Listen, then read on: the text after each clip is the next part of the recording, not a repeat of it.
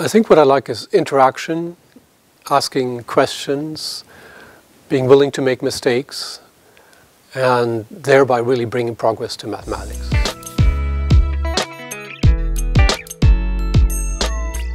Very much the same. If you want to make distinction, I like my mathematicians handsome and my female mathematicians beautiful, but the same qualities, interacting with people and pushing mathematics.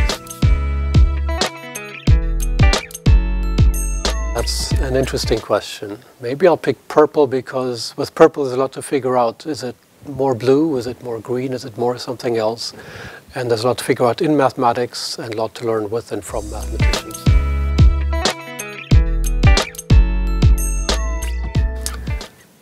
Another good question. I do music on the side, and I think that's maybe the closest one. The way I do it is as a performing musician only. Maybe composition is similar.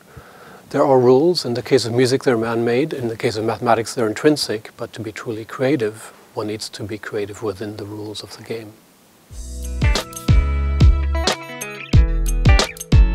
Oh, I don't like to objectify mathematicians. Maybe a beautiful piece of complicated origami because there's a lot to explore and many layers to figure out.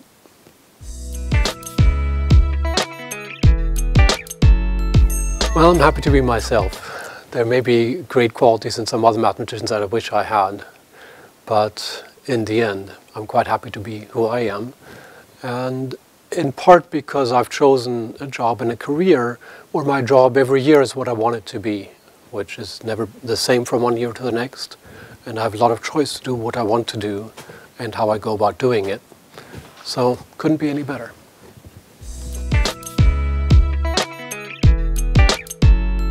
That's a good question. There are obviously stellar mathematicians around. They might be superheroes in that respect. A young one is Terence Tao, who is legendary for energy and creativity and lots of achievements in many different fields of mathematics. Of course, there's great historical figures as well. On the other hand, I think there are also mathematicians I admire who've chosen then to do something completely different, like Bob Zimmer, who is the president of the University of Chicago, Patrick Foulon, who directs this institute right here. So there could be many kinds of superheroes, as there are in many superhero movies. Here were a few.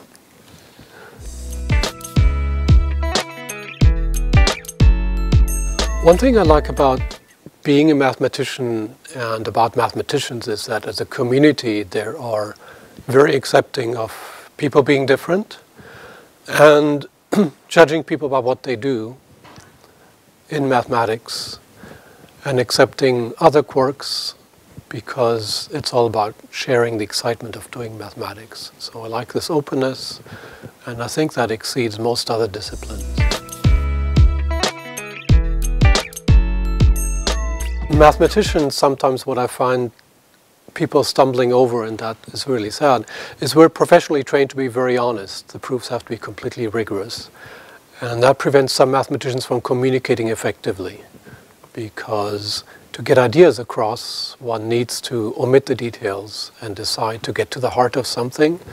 And it's unfortunate that many of us, and sometimes that includes me, are hampered by too much honesty, too much worry about detail, instead of focusing on the ideas and getting across the excitement of what we do.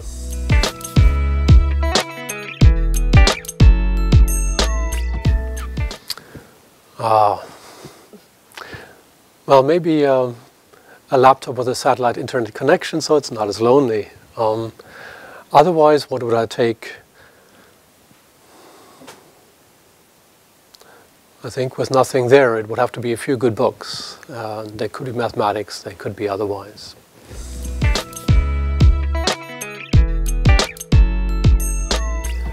My favorite math book, that changes all the time, depending on what I'm interested in, what I've seen lately. Just now, I'd say it's a lovely book by Yves Couden on ergodic theory, in which everything appears in a perfectly natural, the cleanest possible way. It's just beautifully organized. This is a book I only learned about a few weeks ago at one of the great meetings here. There are other books that at previous times were my favorite ones because they have other wonderful qualities.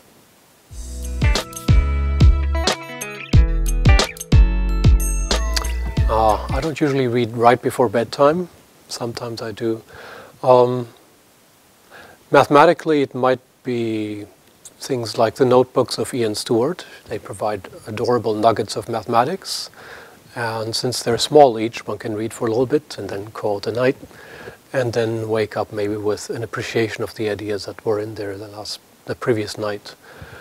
Otherwise, for literature too, for bedtime reading, of course, it should be short things rather than long novels.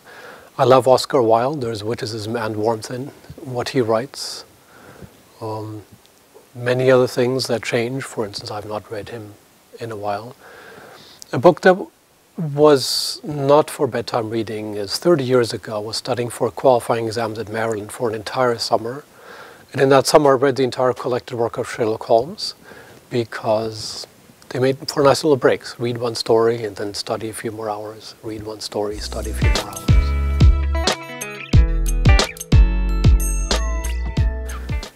I like music as a hobby. If I were much better at it, maybe it would make a good profession. But frankly, I've come to realize that I've picked the best profession already. So if it couldn't be math, maybe that would be a second.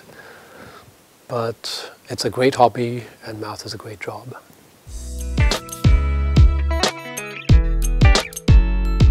I don't know exactly what, but I don't have much patience for doing routine work. So I think I would have a hard time with experimental sciences because one has to have an idea and then spend a lot of time working it out. Some of that can be fun, but I might lose patience, so I don't think I'll be very good at it. Anything that involves doing repetitive things again and again. I like novelty and change and new things to do.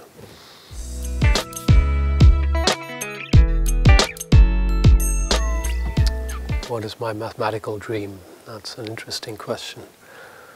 I think it actually happens in the moments when something works. And mathematics can be frustrating because it can take a long time to get any place with many dead ends and not getting anywhere.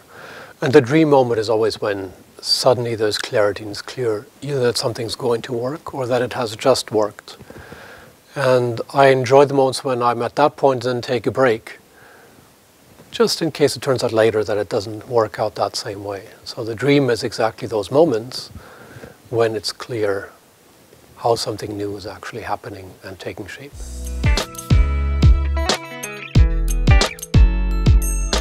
Oh dear. If God were to tell me, well done, that would be great. As far as mysteries go, there are many, many, and I'm sure after I die I will find out all of them.